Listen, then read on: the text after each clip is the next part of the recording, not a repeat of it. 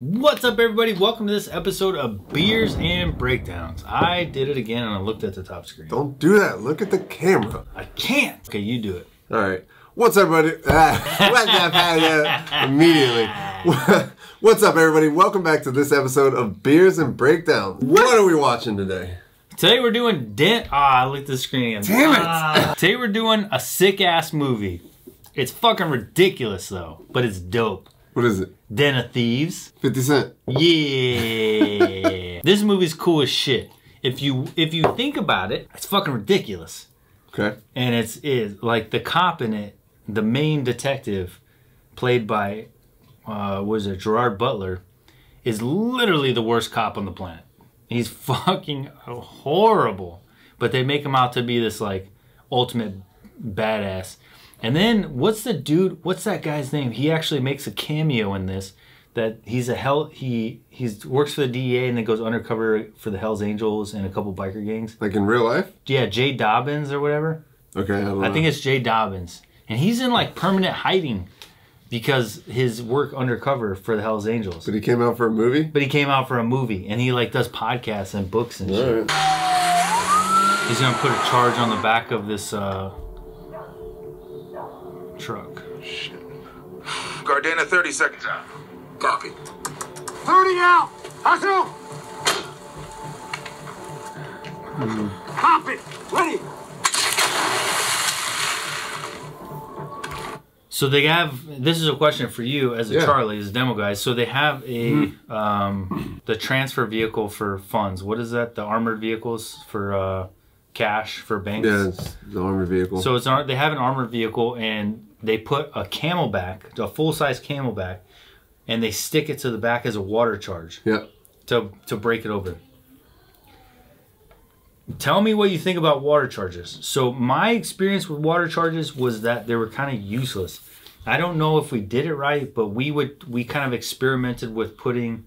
So please break this down for me. But we would take IV bags, and then we would put C4 or the deck cord on the back of it, and then we tried it on the front of it. So the idea being that the back of it would push the water into the door, and then the front of it would kind of house and force the explosion more into the door. Right. And what I found in our training was that the best use scenario for a water charge was a metal door, because the water would like collapse the door in and pull it away from the hinges. Yeah. So the idea between a water charge, especially what you're talking about with the deck cord, right? So deck cord is a very fast or sharp explosive. So you have two types of explosives. Generally, you have a pushing explosive or a cutting, right? So deck cord, C4, those are the high RE factor, relative explosive factor explosives. So they're made for like cutting, so you can cut steel. That's why if you take deck cord and wrap it around a door or something like that, you can cut the steel. So the idea with the water on top of that is now that, so you put the water behind it, you have the deck cord on the inside, and believe it or not, you know, that water is going to cause resistance, and so the explosive shock wave is going to go to the path of least resistance, right? So by having it sandwiched between the water, now it's going to direct it the opposite direction. Another way I've seen is between two bags of IV, right? And then you're sandwich the charge? Sandwiching it, or kind of what you were talking about, putting on the outside and then having the IV bag there, because what that's going to do is it's going to slow down the explosive. So it's going to slow down the shock wave. So then what happens is you go from a cutting charge that'll just cut a hole or a straight line straight through that metal door. Now you're getting all the weight of the water, and it's essentially turning it into a pushing charge, which is why you'll see that metal door then kind of bend in, blow off the hinges.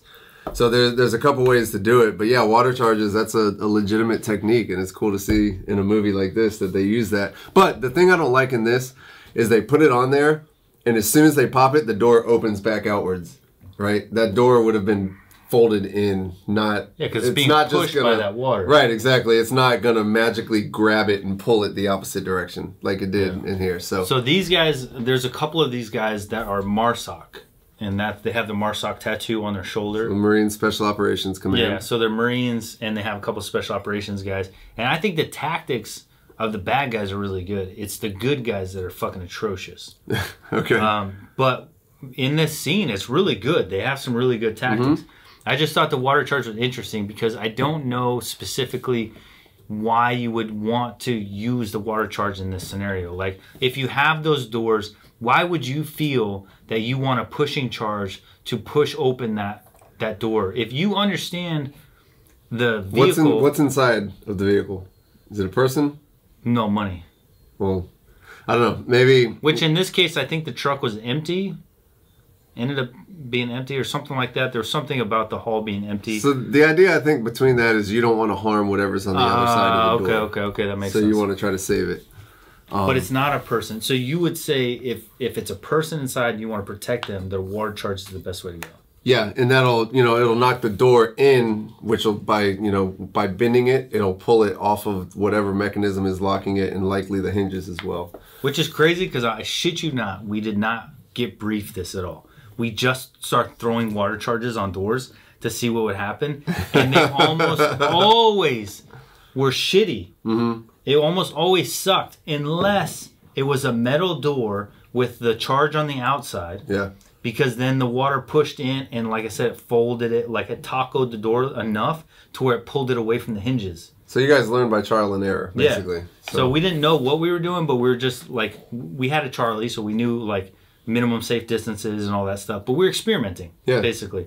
We're experimenting with water charges with the IV bags, and that's all we could finally get a successful water charge with, is to taco the door. But it made me walk away with the idea that water charges are kind of meh.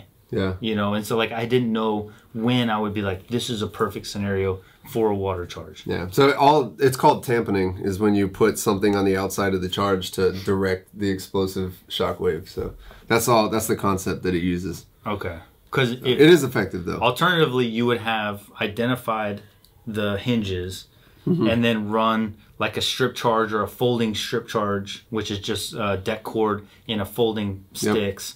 Lock that onto the hinges and pop the hinges. And that's why it's important to know what you're going to defeat, right? So you said you did it on all these different materials and it only worked on the metal doors, right? And that makes sense because if you put it on like a wooden door or something like that, it's probably just going to blow it to pieces or whatever, and then you're going to have more issues on the inside if there is somebody inside, because now you got splinters going everywhere and stuff like that. Yeah, sometimes you would fucking blow the top half of the door down. Yeah. And it's like, well, that doesn't do us any fucking So now you've still got the other half of the door to defeat. Yeah, so now we're ripping the bottom half of the door. We're having to pull it apart because all it did was blow like a top right corner of the door down. Yep.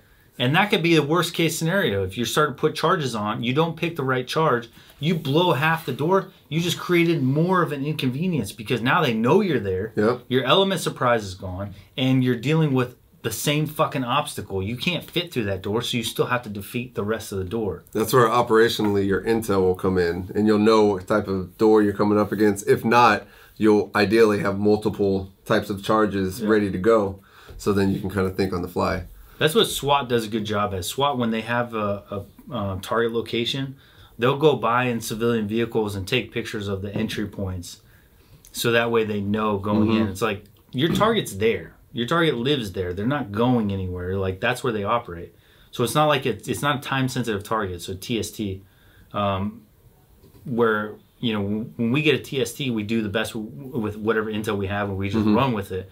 But SWAT, sometimes they have time-sensitive targets for sure. For sure, they have a lot of them. But a lot of times they have the opportunity to intel and case the location. Yeah. And then they can take pictures and determine, like, hey, it's a metal door, inward opening, or outward opening. All that stuff is important for which charge that you pick. I just think charges are fucking fascinating. I love building charges. You can do so much with them because, like, you can go anywhere from, like, blowing an entire wall down to doing, like, a precision, like, just popping a lock off a door if you want to. And it all, like, that's why, it's awesome. It was so much fun, like, in the Charlie course, like, learning how to do all these different things and actually experimenting. Whenever you actually got to experiment, like you did with multiple types of doors, and you're like, well, let's see what happens with this, like, let's do this one. That was a lot of fun. Demo ranges are always fun. And then you start to get into the more expensive stuff, the data sheets. And that data sheet's a thin layer of material, and you start stacking the explosive compound on itself to make higher explosives. So I think, how did they call it, the data sheet? It was like something 2, something 4. I I don't remember. We only used data sheets in the Charlie course. I never used them after. The only reason we got data sheet was because a CRIF guy came and brought the data sheet that he made. Because data sheets was like the expensive tier 1 stuff. So the CRIF guy had it. But then they would, with the data sheet, and it's thin sheets. So what makes data sheet better to use is you could create more with it. You could cut it out little pieces. And so they would do ladder charges. They would do, you know, different shaped folding charges. You're literally like a kid playing with toys with charges. And you're like, this explosive is perfect for this kind of wall. Yeah. And then, dude, one time we had an Afghan compound replicated on Fort Bragg. I'm sorry, on Fort Carson. So we could go practice our charges in our breaches. That's awesome. And so, but this what happened. So we coordinated everything. We did all the hard work to get this wall built out in the middle of nowhere in the training part of Fort Carson. We're driving out as a team to go practice our breaches on this compound because we had to wait for it to dry, the mud hut. They did an exact replica of Afghanistan mud hut. On our way out, the fucking CRIF is driving out. And we're like, what the fuck? Like, this is a way out in the middle of nowhere. The fuck is the CRIF doing here? And they're like, hey guys, and we're like, oh hey, what's up bros? You know, like the CRIF, you know, cool guys. What's up?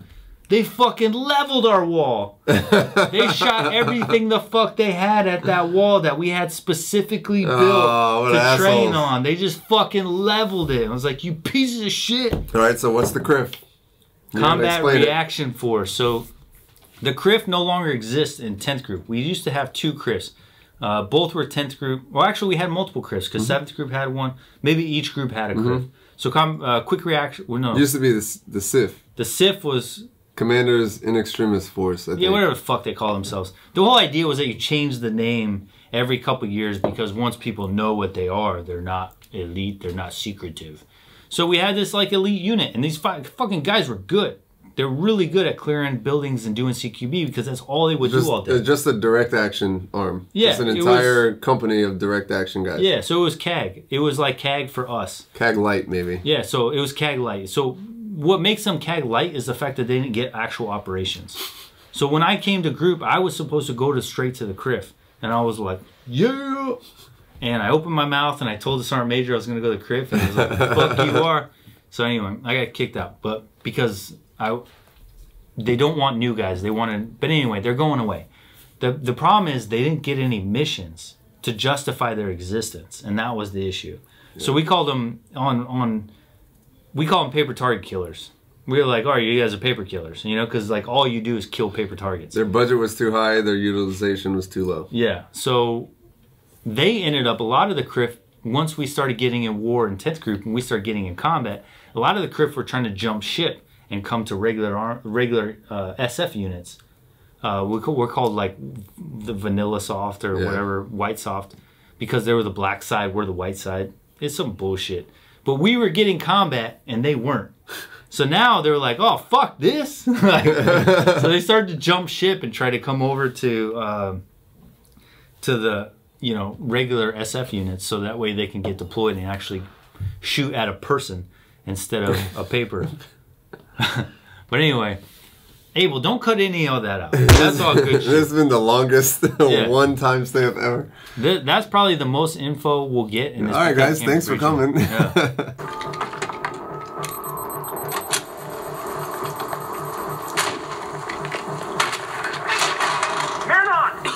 All right, so there, he straps a timed a detonator for some small explosive that's strapped to a bottle, obviously for the purpose of exploding it and getting whatever fluid in there inside the vehicle for to contaminate evidence, right? Oh, okay. So that's the purpose of it. Is you put that little explosion in there, it pops, and the whole idea is that whatever that fluid is covers it all and contaminates the evidence. Right. The only issue I have with that is it's clearly windshield wiper fluid. It's in a windshield wiper fluid bottle and it's blue. So I would assume that it would be bleach that you would want to kill DNA and to kind of I don't know, decontaminate the evidence so that way they can't pick up any. But I don't know. I don't know. We never learned that technique. I don't know what that was or the purpose behind it, but Yeah, I'm not sure. It's definitely for evidence. He put it in the driver's side so that way if there's any fingerprints, if there's any hair follicles, this fluid, because the idea makes sense, right? Like your hair follicles are going to fall out whether you're covered in a mask or not. Maybe lye or something? So whatever that fluid is needs to render all DNA useless. Right. But it looks like windshield wiper fluid. And I'm sure a Google search would figure that fucking thing out. That's not what we're here for. But I ain't fucking Googling shit, all right? We're going to drink and talk shit about it. Yeah, we're going to drink and talk shit. I would think that bleach would be the way to go, and I would think that 2. I would want 2 because you got to understand that when you blow something, you're only getting the dispersion from one angle. Yeah.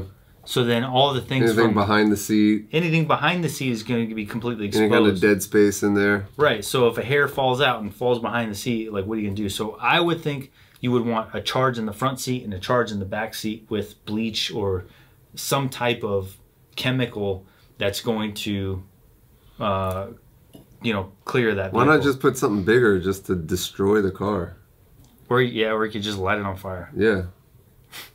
Blow the car up. Whoever this is a former Charlie. He just likes blowing shit up. That's all. Yeah. Yeah, and then to use the Camelback for the water charge, I thought was pretty cool. That was a good touch. What's up, guys? Did you know that the Mentor program is now live? That's right, we're live. Go sign up now at the FNGacademy.com. Click the Mentorship program. We have 3 tiers. Tier 3, if you just want to support the channel or if you just want the exclusive content, it's $25 a month. We're doing weekly video drops on there, and it's the best way to help support us so we can keep doing what we're doing. Tier 2 is coaching in group sessions, and tier 1 is one-on-one coaching with a Green Beret. Thank you so much, and we look forward to helping you guys achieve your goals.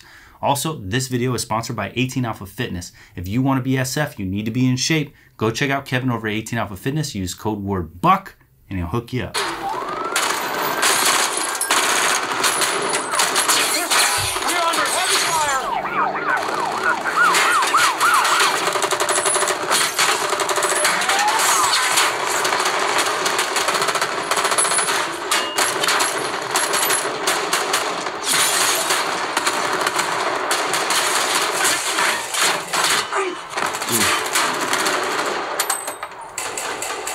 All right, from a law enforcement perspective, that would not go down like that. You're not gonna have fucking 3 cops just getting in a gunfight, banging it out with these dudes for like any longer than literally 30 seconds to a minute. The whole city is gonna fucking swarm on this gunfight. Right. There's not gonna be an open road, an open stretch of highway. There's gonna be helicopters in the air. Think about this, like, you think Denver, so I was a cop in Denver. Denver is not the only assets that can come down on your ass. You have surrounding cities that all have their own assets. Everyone has their own assets as a city. So when something this big happens, where cops are in a fucking shootout with rifles and multiple people who are trying to rob an armed vehicle, everyone's coming. So jurisdiction doesn't matter? Jurisdiction is out the fucking window. If you have assets, you're sending the assets. Oh, cool. So that means that within minutes of this shootout, there would have been 100 police officers.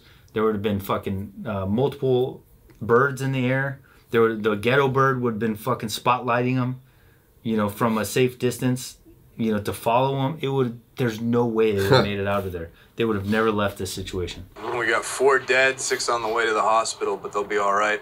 Fuck. Ambushed them as they were coming to get breakfast.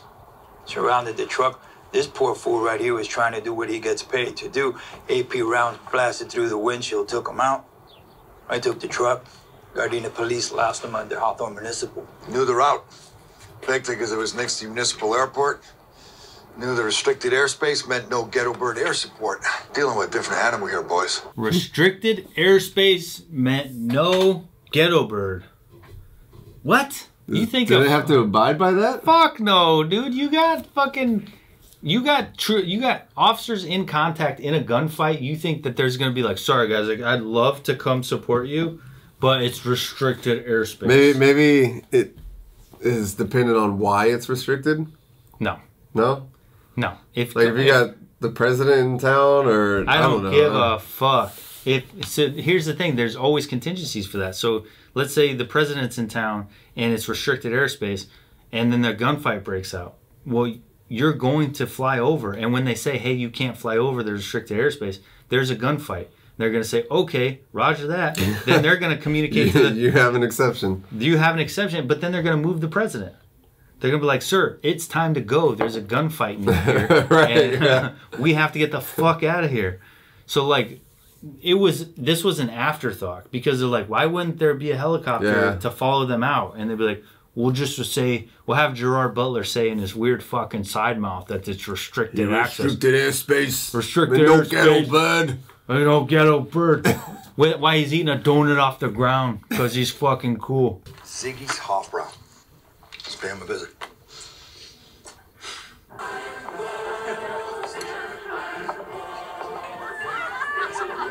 Using Wi-Fi? No, we better check his videos.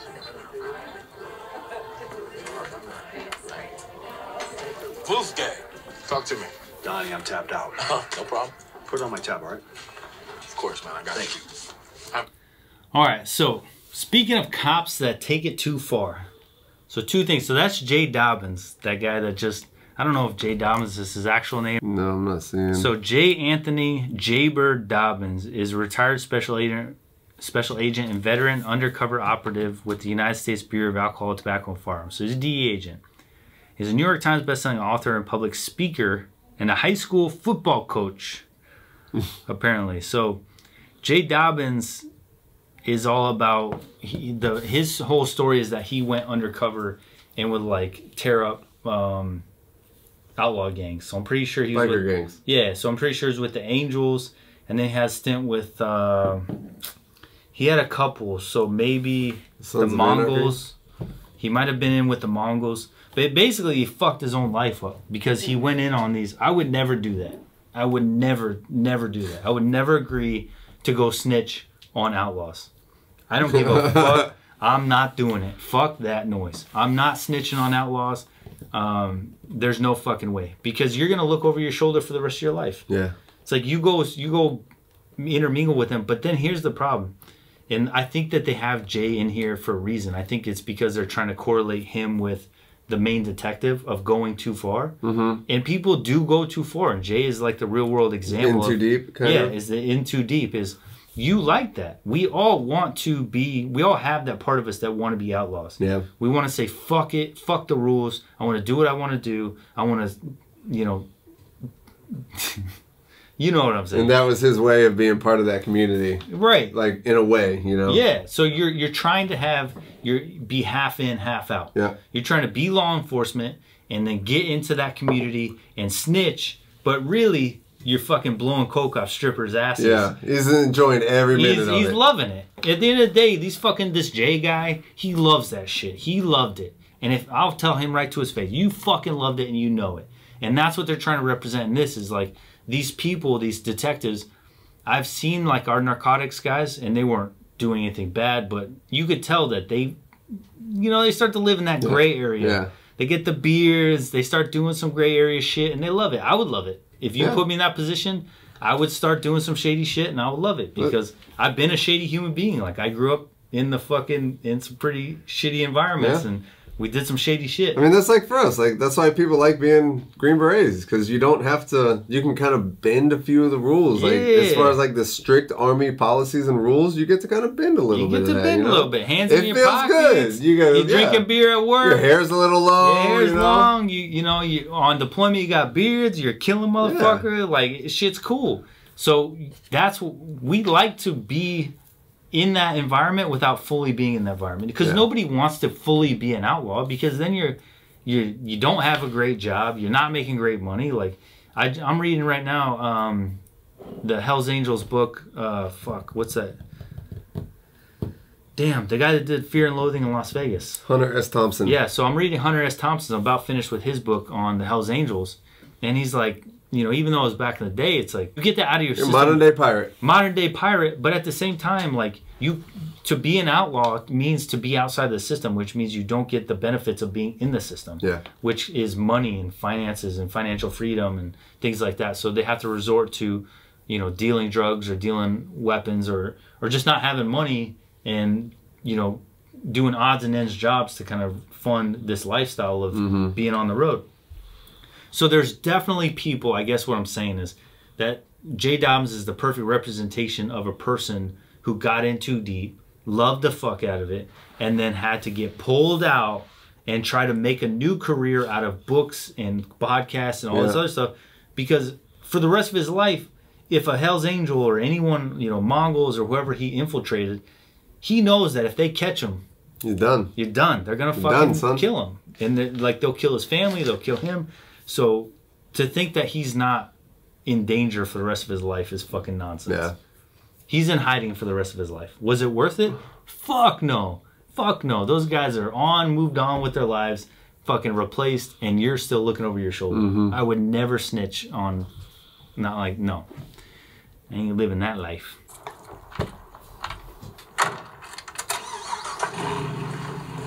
Bye-bye. Dude, what the fuck? Oh, damn. Dude, what the fuck? Why would you do that? You're a cop. Why would you tase him in the throat and then punch him and knock him out? Is he a cop too? No, he's one of the crew members that they're trying to arrest. And so instead of just being like, "Hey man, we need to talk to you, police officer, you're coming with me," and him being like, "Oh man, fuck," he tases him in the fucking throat and then punches him in the face. Like, why would you do that? Why would you beat his ass? It's a little excessive force, maybe. I don't know. It's fucking ridiculous. Tase him in the throat. Look, he got his point across. Gosh damn. I need to talk. I need to talk. Like, all you had to do was be like, "Hey, man, fucking police, get out of the car." And he'd be like, "Oh, what? Hands behind your back. You're coming with us." And then take him. Instead, this guy went night-night and got delivered somewhere else. Dude. Time traveled, essentially. Fucking went ham on him. That's Ice Cube's son. Where? $7 pancakes. Him, isn't it? 3 of them. Oh, I don't know. Is it? Where you from? Hawthorne. Kind of looks like him. So you can drive, huh? Oh, I can drive. Yeah.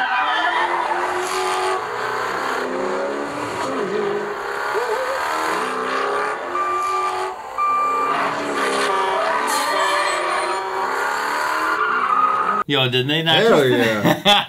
Bro, that's me right Bro, there. did they just not throw this Fast and the Furious reference? Whoa. He just said a one-liner, and then you might want to put your seatbelt on. And then fucking drifted. Look, I would have chose a different car, but that's fine. You know, the Mustang's whack, but they probably had the highest pay. Right, yeah, exactly. But you know what? He still whipped it. That was good. I appreciate the skill. Yeah, I figured you would appreciate that. That's like your part of the movie. Hell yeah. What's up, Mr. LeBeau? Nice to meet you.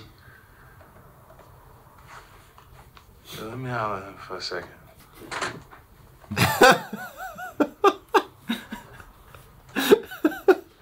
So here's what's up. For the past 16 years, my daughter's safety and protection has been my responsibility only. Now, for the first time in her life, I gotta hand you that responsibility. Yo, tell me when you're gonna do that, dog. Bro, hell yes. That is awesome. You walk in, it's just a gang of dudes. You got some Samoan dudes speaking another language. The kid's gonna, that kid's gonna come in and I'll be like, "Oh, what's up, bro? Just got done cleaning the guns. Which one? I'm not sure which one you like more, but take your pick." You more of a black guy or a sick guy? You like one of these? I like this one. This one shoots real nice. This one never misses. That was awesome. I love how it's like, he's just going to talk to him. He's just going to talk to him. Yeah, and Dad and 15 of his closest friends are in the garage. Like, she didn't know that. Bro, they're all in there doing push-ups beforehand, getting a nice little pump and a nice little sweat going. Bro, I love that scene. 50 Cent's so fucking dope in it. He just like fucking let him have it, dude. That shit was sick, dude. You get all the homies in the garage and be like, listen, back by 11:30, and that motherfucker better said back by 11. Yeah, like, yeah, you're right. You're right. Yes, sir. Yes, That's sir. better. Oh man, I love that scene. That's one of my favorite scenes of any movie of all It's time. like that one in like the Bad Boys. When Will Smith's in the background from Martin Lawrence opens the door. Yeah, yeah.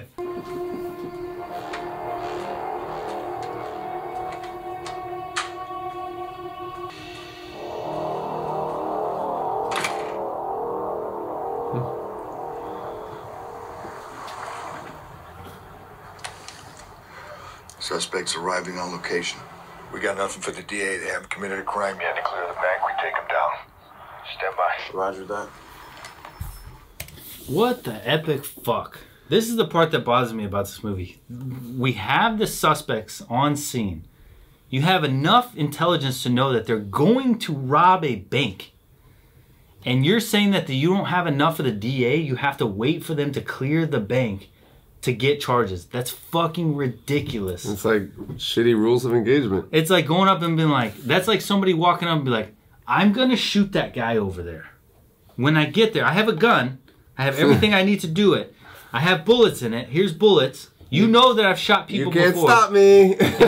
I'm gonna go shoot that guy. And the cop's like, well, you haven't done anything yet, so. As soon as you shoot him, you're in trouble, mister. Yeah, when you shoot that guy, I'm gonna be real pissed. And I'm gonna come and arrest you. It ain't nowhere in Minnesota. Yeah. That's what's happening here. That's literally what they're saying. That's what they want you as the audience to believe. Is that this guy has a gun. And there's another guy over there. And he tells you as the cop, I'm gonna shoot that motherfucker. And you're like, okay, but don't. And you're like, I'm gonna. And you're like, but don't. And you're like, okay.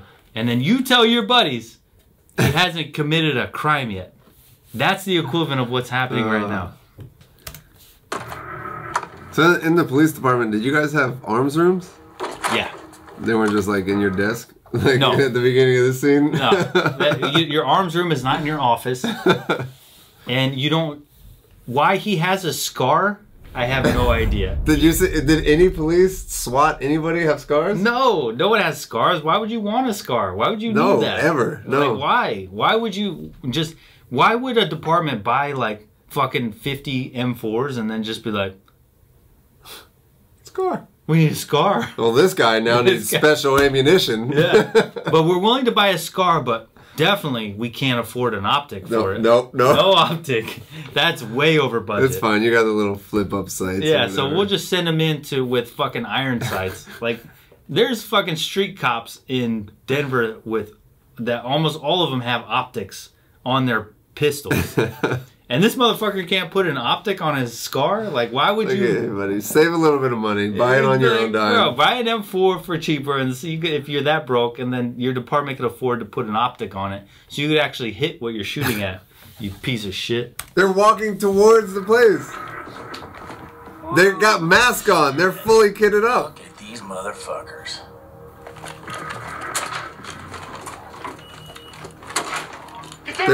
They're going to make a lawful deposit.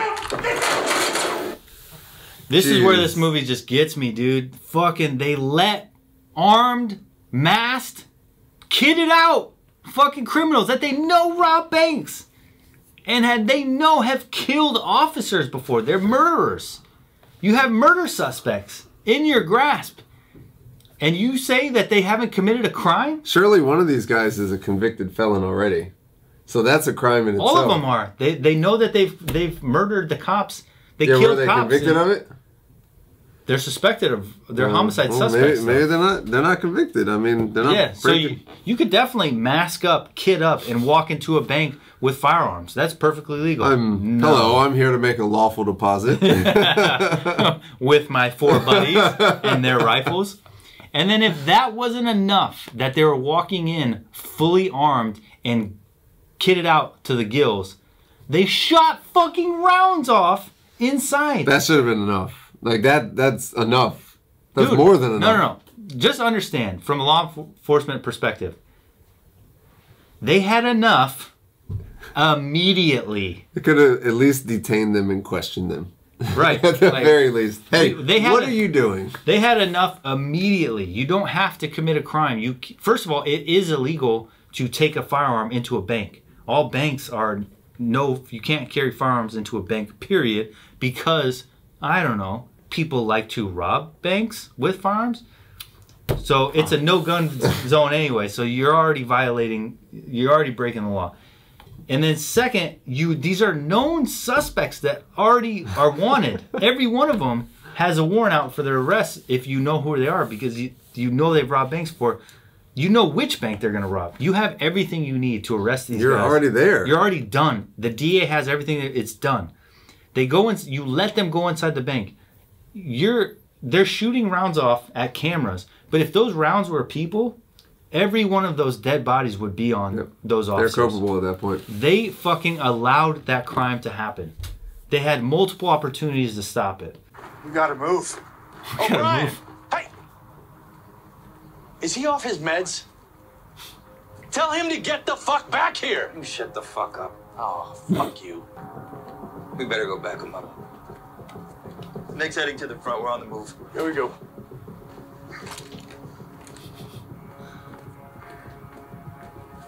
Fuck. Is he serious? This guy would have been fired like so many times. This is the most incompetent police officer on the fucking planet. Now that you have the FBI there, first of all, you don't have jurisdiction over the FBI. The FBI shows up, you're not going to tell them to go fuck off. I promise you that.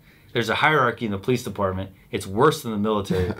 That's like telling your sergeant major to go suck a dick. Like, ooh, you're not going to end well. It's not going to end well. Because guess what? The FBI is more connected than local law enforcement. And if you're in a political environment like that, who has more political pull? Local law enforcement or the FBI? The fucking FBI. That guy's going to be able to call people that could ruin your fucking life. And then he'll call people that will then put pressure on your chief, who is then going to feel embarrassed and put pressure on you. And the shit rolls downhill until you are fucking fired. So no, you're not telling an FBI agent to go fuck himself. That shit will end badly for local law enforcement. 10th of all, of this guy's stupid fucking decisions is that now he's going to, first of all, he let this crime happen. And now that he's allowed this crime to take place, now he's going to 12 strong that shit, the captain from 12 strong, and run into the doors by himself and make everybody chase him with a crowbar and a pistol. With a crowbar. Like, what the fuck? Like, this is this guy's so fucking stupid. Yeah, but you know what? He's probably really hungover right now. Yeah. He's like, you know what? If it ends, it ends. He's just a piece of shit. Okay, we got him pinched in. We gotta move before it opens up. Cuff him up. Be advised, suspects wearing body armor. No center mass shots, limb and head shots only. Copy that. We're on right here. He says limb and headshots only. And headshots only. With this fucking lip that doesn't move. Like fucking Sylvester Stallone.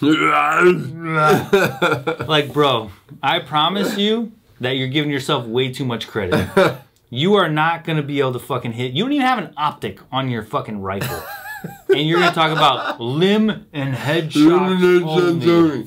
Like, no, my guy, you fat Gerard Butler. Shoot him in the dick and fucking put him down. Your best bet is to fucking hit the human body. Yeah, like if just hit something. If you hit something, you should be proud of yourselves, because I promise you are not going to be hitting fucking limbs and heads only with your untrained ass on how to shoot for a rifle.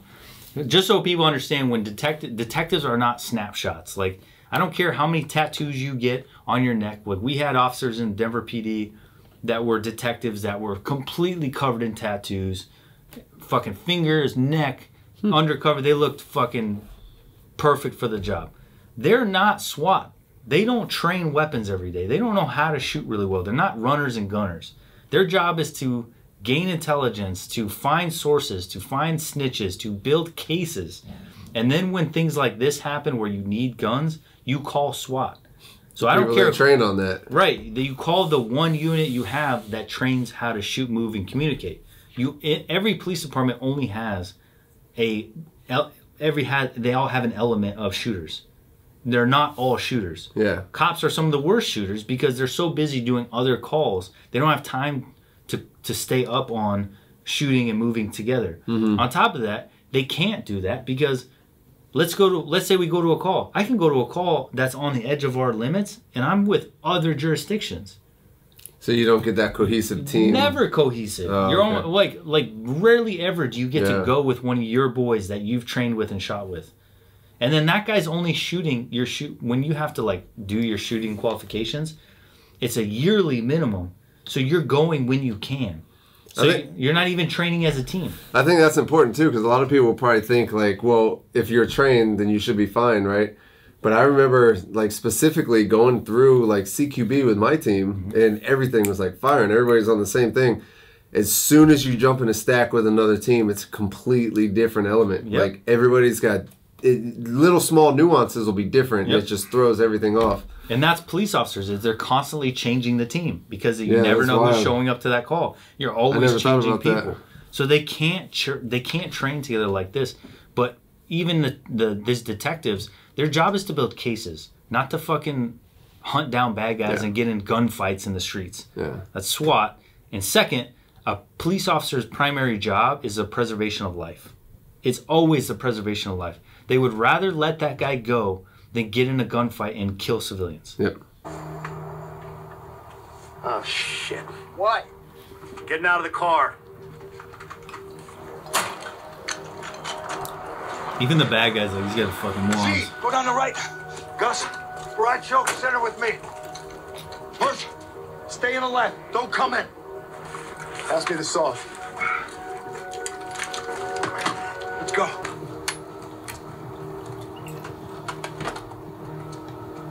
Everybody behind him's like, what the fuck? They're just gonna tell people to stay down? Like, you think that's gonna protect, like, there's like fucking 40 cars between you and them. You're just gonna get in a gunfight with all these people stuck in traffic. And as civilians, I imagine nobody's going to stay down. They're all going to be trying to peek and see what's going on. What's up? What's Got their phone. Oh my gosh, civilians, you guys are the fucking worst. You're the fucking worst, dude. Every time you see lights and signs, what is it? What is it? Yeah. Officer, what is it? Officer, what is it? Bro, we've been on fucking had dangerous suspects with guns, and I'm pulling security, like waiting for this dude to pop out so we could fucking kill him because he's taking hostages and running. And I have people like, officer, what are you doing? What is it? What are you doing? What are you doing? And part of me is like, when I was a rookie, I'm thinking Afghanistan. I'm like, I'm back in it. You know, this is good. This is good. I'm gonna watch my sector. I'm not having flashbacks. Like, I'm feeling good. Yeah. I'm in my zone. And I got a civilian going, sir, what are you doing? Officer, tell me what you're doing. What are you doing here? And I want to look at them like, shut the fuck up. Like, I just want to look at them He's like, kick him, get away. Fuck off. What? None of your fucking business. If you see cops with guns pointed at windows, maybe you should go the other direction. Officer, do you have probable cause? Excuse me, officer, what are you Is doing? he black? What are you doing, sir? What are you doing, officer? And they'll pull their phone out and put it in your face. What are you doing, officer? Like, bitch. Bitch, you wanna die? Fuck. People are so stupid, man. Stupid and nosy.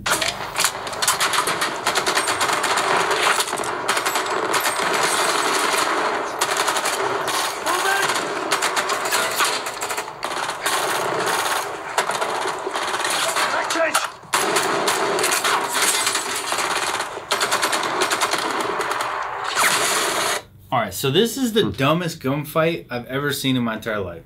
Like, why wouldn't you just run away? The bad guys? Yeah. Instead of sitting there and engaging? They sit there and they run 2 cars, shoot, shoot, shoot, shoot, shoot, shoot, Yeah. shoot. Run 2 cars, shoot, shoot, shoot. Hey, dumbass, just run. Just Create keep space. running. Fucking run. Run away. That's what bad guys do. Went to police, they run away. And they, most of the time, they get away with it. Well, you know, if you stay there and fight, likely there's going to be more and more police that come. Yeah, the longer you stay there, the worse your situation gets. So just run. But these fucking assholes, every 2 minutes, turn around and start trying to have a gunfight. They watch some Navy SEAL movies. Yeah, they watch too many fucking movies, and now they're stuck in this, like, ridiculous gunfight. All right, so let's end this. Fucking crazy. I love this movie. I love this movie until I started trying to break it down for Beers Breakdowns. And thanks, guys. You ruined fucking Den of Thieves for me because it's the stupidest movie ever. I thought it was a good movie. It's a great movie. It was action-packed. I enjoyed that. And it's got 50 Cent. I loved 50 in it. I think he's one of the best characters in it. He doesn't overact. He's just like that fucking... He's real, man. He's real. He's from the streets. He's been shot. He's probably like, you guys are fucking stupid for these tactics. Like, I've been shot. Don't do that. He got shot in the face, bro. Like, got shot 9 times. 50's been in it, son. 9 fucking times. Yeah, that dude's gangster as fuck. I love 50. So anyway, these guys... It's just ridiculous because when you break down the scenes, really Gerard Butler's character is the worst cop on the planet. That's what this comes down to. So the final end tally is Gerard Butler does not get the bad guys. He does not get the money that was stolen. Some of his guys get killed. He's probably going to get fired because he's a cunt. And he's got a divorce. So he just lost So on he all lost fronts. everything. So Gerard Butler sucks all for the fact that he gets to walk around and be the cool guy. Yeah. And I'm the tough guy. I'm the guy that doesn't care. I'll eat donuts off the ground. Blah, blah, blah. No. Nobody, look, that may be cool when you're like 21. Right. But that's not cool when you're 53 like this guy is in this movie. Like, you're a jackass. You know what's cool? Going home to your wife and kids, because that's awesome. And then going to work and doing a good job. Right. And then going home to your wife and kids and loving them and being loved. Instead of showing up hungover every day. Bro, you're Banging old as strippers. fuck. Like, come on, dude. Yeah. Like, you're at the strip club because your fucking wife hates you and you're cheating on your wife because you want to play gangster. You're a fucking phony. You know, you're still a cop. Be a cop, dude. Be a good cop. There's nothing cool about choosing to be a cop and then blurring the lines into criminal behavior. I think 50 Cent had a song about that. It was called Wanksta. You remember? That's true. Want to be gangster, bro. He did. 50 Cent had some good shit. I like when he came out and he went after Ja Rule for being a bitch. Yo, 50 Cent essentially ruined Ja Rule's career. Because like, Ja Rule killed it. Ja Rule was in this gangster rap thing, and he was telling everybody he was tough. He's a gangster. He's all hard ass. And then 50 came up and saw him, and Ja hid like a little bitch in the club, and he was like, "Ah, this guy's a punk." He's like, "Look, Ja ain't no gangster." But Ja, he was at the top of his career. So 50 saw an opportunity. He talks about this in his memoir. It's like, I saw an opportunity. I'm gonna go show everyone that he's a pussy, he's a bitch, and then I'm gonna use that to fucking create a beef with someone that's way higher than me and elevate my status. And that's exactly what he did. It worked. Another thing that 50 talks about is that Oprah hated on him because he was like, she didn't like him for whatever reason. I don't know if he was because he was using the N-word or something like that, whatever. So Oprah hated on him. So he was like, well, Oprah is making people successful. So to get on Oprah is like getting on Joe Rogan now.